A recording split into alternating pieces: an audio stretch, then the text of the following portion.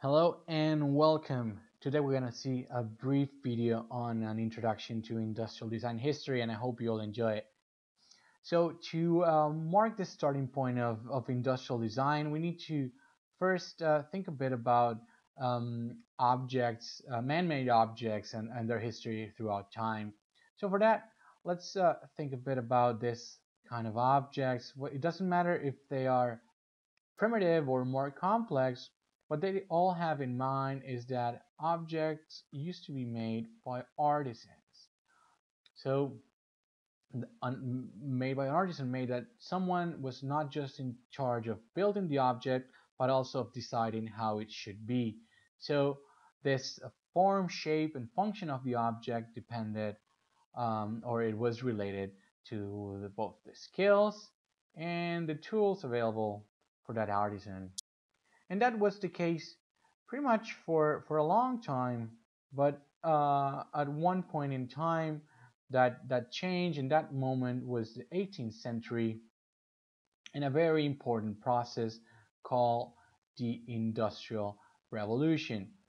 The Industrial Revolution was, as you might know, a process taking place first in England, but then throughout Europe and eventually the world, that radically changed the way we make stuff, the way we produce things, and then we start to see a shift for objects being designed by someone and built by someone else, and that's where we see what we can call the beginning of industrial design as such. And a very important date on this history is 1851, and precisely because at that specific year there was an exposition in London, the World Exposition in 1851, where objects from all around the world were displayed to be compared with the British industry. And on this exposition, on this fair, we can start to see a shift in the way objects are look and in the way they are produced. So, for instance, if we focus a little bit on this one on the left here, it's a piece of furniture made in the UK. You can see that it has like all this aesthetic uh, figures, all these ornaments that in a way relate or refer to previous artisan made objects. And what's funny is that even though these objects look like they were made by artisans, on many cases this object used industrial production. So these objects looked like they were made by artisans, but still they were actually industrially produced, and on many occasions mass produced. But on this fair, we start to see objects that are specifically suited for mass production, for industrial productions. For instance, this sewing machine from Singer, from a U.S. manufacturer, it's obviously uh, ready, or better said, it was designed to be produced on an industrial level. So you have all these straight planes. The ornament is now just a graphic that's applied on top of the wood. You have gearings and all of that. So obviously this object over here, it's made to be, it was designed to be produced industrially, whereas this one on the left was not. And all this discussion on industrial production and craftsmanship, it's not just a thing about style or engineering. It was for many people also a political or a philosophical thing. So if we move a bit forward to the 1870s, we have this fellow over here called William Morris, and he was not just a designer but also an architect, a writer, and a businessman. And he, along with other people, argued that industrial revolution not just brought a progress and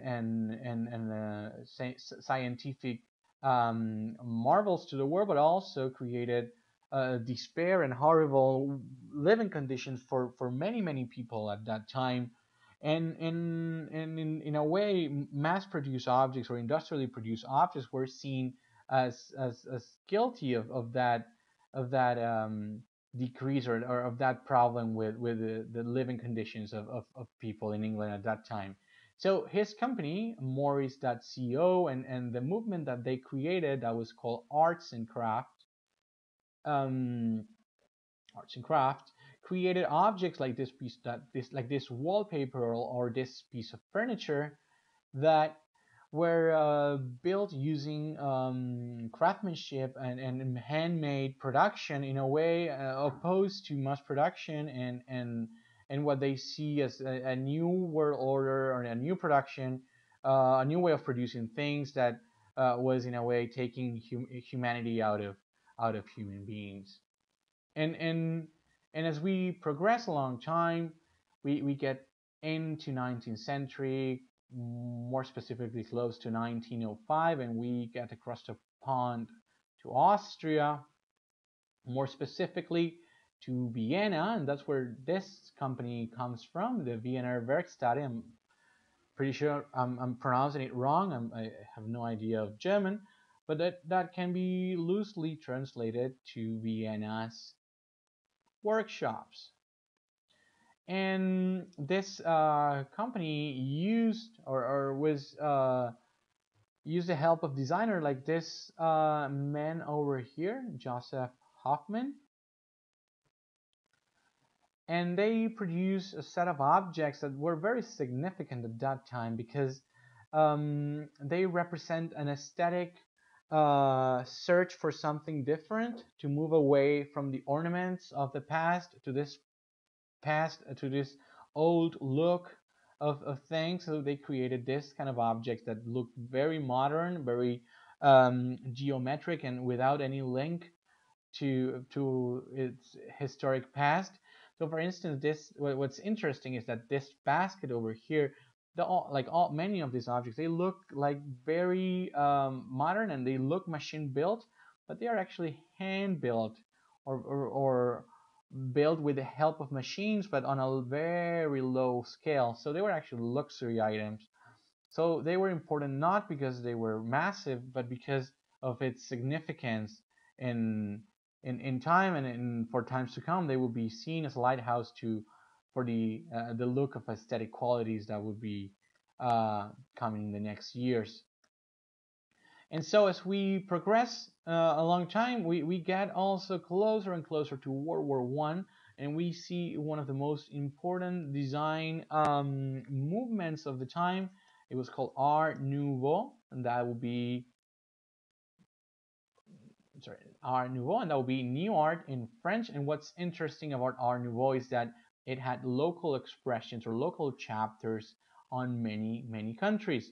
So for instance, you would have Macintosh and all his geometric inspiration in Scotland. One of the most prolific ones happened in Belgium and France, and it has inspiration on biological themes. In Germany, you had the Jugendstil, like this one over here. In Italy, we have liberty as the local expression of Art Nouveau, and last but not least, around Barcelona, in Catalonia, and in Spain, you have modernism. But these are all different flavors, all different expressions of Art Nouveau happening at the same time on different regions and countries of Europe. And as we get to World War One, there's another battle going on. In this case, it's taking place in Germany also, but on an association called the Deutsche Werkbund. Again, sorry for my German. This was an organization of artists, of designers, and industrialists for the advancement of the German industry. And this battle was was happening between two groups. The first one over here, whose one of the main proponents was this guy over here called Henry van de Velde, and he was a Belgian um, architect, and he was a proponent of Art Nouveau. But more importantly, he was for the individuality of the artist. And that means, in terms of for industrial designers, that means using industrial design or industrially produced objects as a mean of expression for artists. So they will defend his own view of the world from the world of objects.